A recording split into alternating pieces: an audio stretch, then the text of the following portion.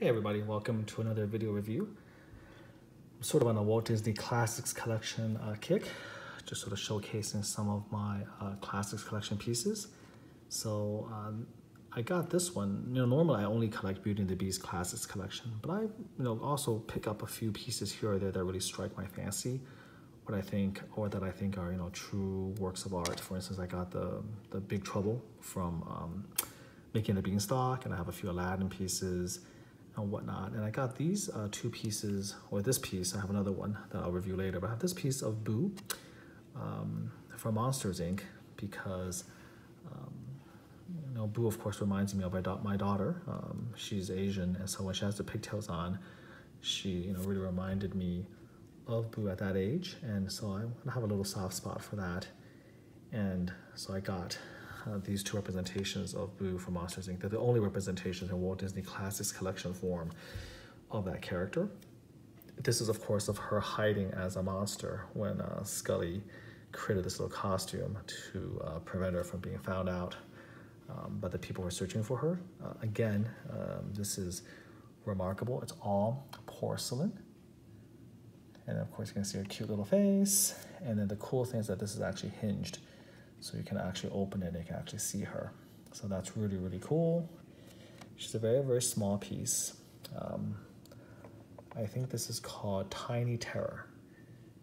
There you go. That's the character Boo from Monsters Inc. Again, all porcelain. You can see her little pigtails up top. As with all Walt Disney Classics collection pieces, just remarkable, fidelity to the source material. She's a very tiny piece. You can see the little tentacles, the details of that. Back here, you can sort of see the, how Scully kind of used the mop, used his ingenuity to make the costume. And then there's an internal hinge right over here. Can you see it? I think you can see it right there, right? That's a hinge. I don't think that's porcelain. That might be metal, actually. This little hinge that allows it to move back and forth.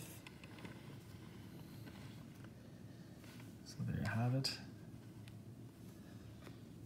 Yeah, a really cool little piece. I'm really happy I have her. All of these are sold out, of course, but this one is a little bit hard to get.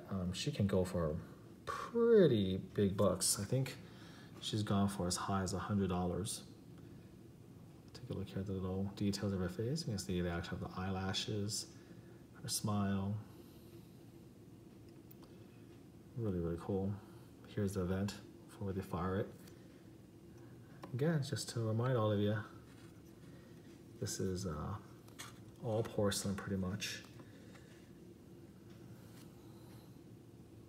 Yeah, here's a close-up of that's metal actually. And then you can see the little detail for the spine of the monster. I think they use these little big oversized paper clips. And of course the mop, so ingenious. Very, very nice, nice piece. And it's also good that it's hinged, but doesn't crack, so it can't actually damage Boo's head itself. It can go back and forth. So I usually like to have her displayed kind of like this with the hat partially on, and then the really cool eyeballs right over here. All right, that's it. Tiny Terror, Boo from Monsters Inc. Walt Disney Classics Collection. Another piece you don't see on YouTube very often, but I really like her. Again, when I see her, it reminds me of my daughter. So there you go. Until next time, do take care.